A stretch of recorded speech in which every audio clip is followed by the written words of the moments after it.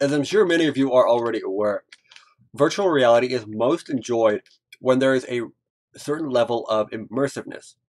However, a headset alone is not always capable of giving you that immersiveness.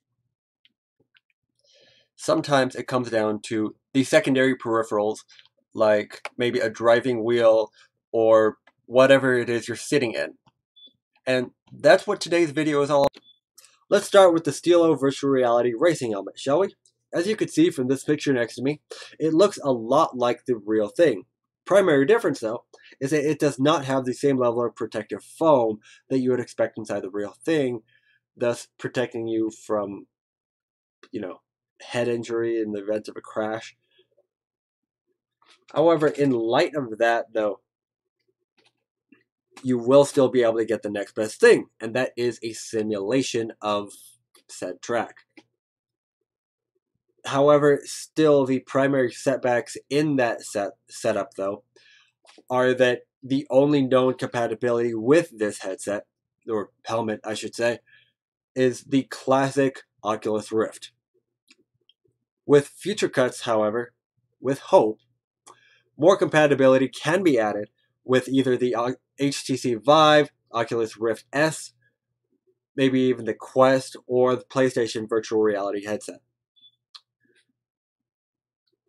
And in the event you do decide to go with this option, this helmet alone will run you 300 euros. And when adjusted for conversion, that'll run you approximately $450 US. So I'm not sure whether or not you're willing to go the extra mile to add to your immersiveness using this helmet, but with any luck, it's going to be worth your money. Then let's talk a little bit about movement, shall we? That comes down to two very specific flavors. You could either teleport everywhere and slightly spin in relative angles, sometimes as little as maybe 15 degrees. Or you could turn gradually and move gradually using your joysticks and whatever other locomotive options are available on your tracking controllers. But now there seems to be another option in the works. So far, the wired option for the 3D rudder, which I'll be talking about here in a sec, has already been on the market for a while, and it has aided in the immersiveness of said movement, allowing you to be able to physically walk and physically teleport, if that's what you so desire, within each of these games. And that wired version has been compatible with both the PC VR options as well as PlayStation VR. However, what I'm here to talk to you about today is the wireless option that's going to be launching at the end of the month, on the 30th. The newest model is being dubbed the Pro Wireless and is expected to cost as much as $200.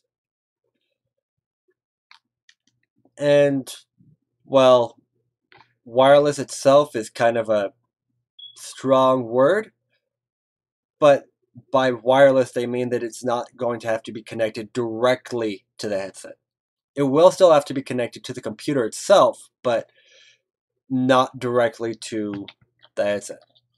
So you will still be able to get a high level of immersiveness, and you'll still be able to walk everywhere and teleport everywhere while still allowing all of your movements to flow freely. But it won't actually require connection to your headset, and everything will be connected through a single cord. A single USB 2, surprisingly enough.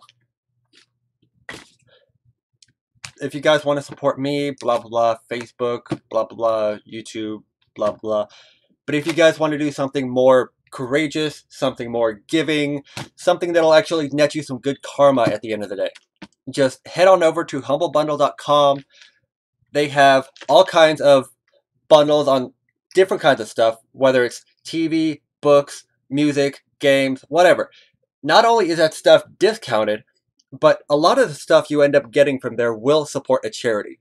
The featured charity this month is called Child's Play. which improves the lives of children in hospitals and other child care facilities through the power of play. So, regardless of what you decide to get, should you decide to get anything from that website, you will be supporting a charity in doing so. So, I personally think that's really cool. So, the link to that website is in the description down below. Just head on over there and pick something up for yourself.